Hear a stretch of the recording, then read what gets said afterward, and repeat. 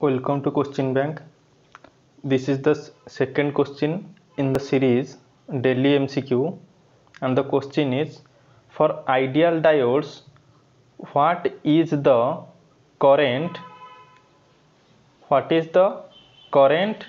through the diode D1? Here is the circuit, this one is the circuit, and asking for what is the current through diode D1. D1 is here, and what is the current through this one. So here first we have to, here two diodes are present, so we have to test which one is forward biased and which one is reverse biased, or on other term, which one D1 is off or D2 is off or on. So we have to first examine the condition of their biasing condition and on off status. So first method is short circuit, open circuit, and then we will study the short circuit method.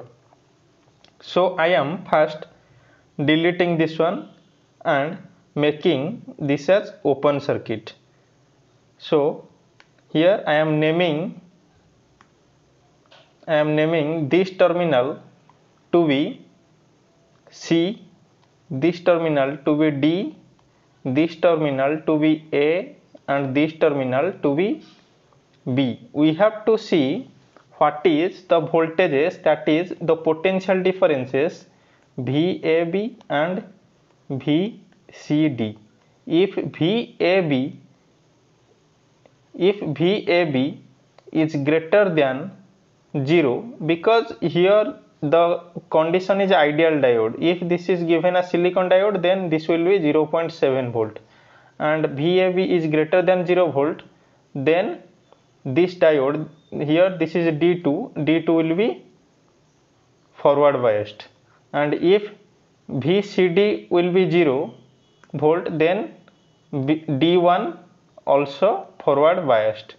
So we will check the condition. So first for the D2, that is VAB. So VA is equal to 5 volt. How? This one is 5 and this one is 5 volt, and no current is flowing because of the open circuited. So here there is no current. So this 5 will appear at this one also. So here VB will be 0 minus 8 volt, because here is 0 minus 8, this is negative of negative, so this will be minus 8 volt.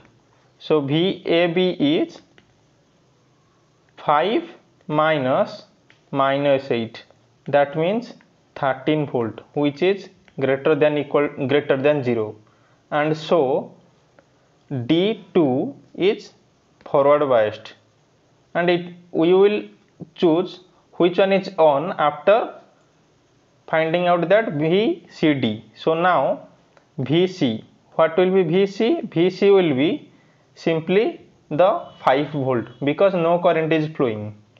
So VC will be 5 volt. What will be VD? VD will be 0 volt, because D is connected to the ground.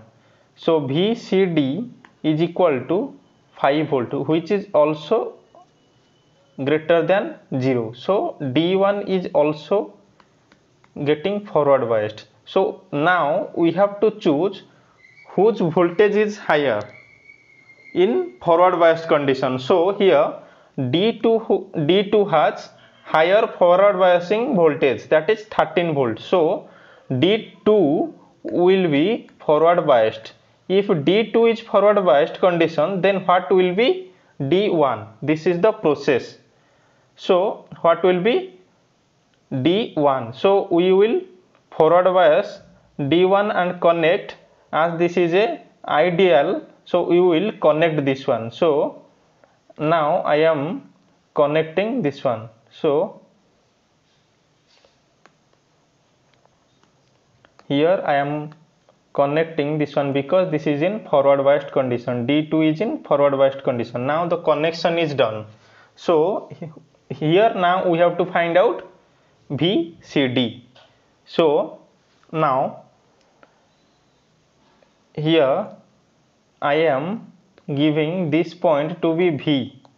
So if this point is V, then what will happen? I will apply KCL.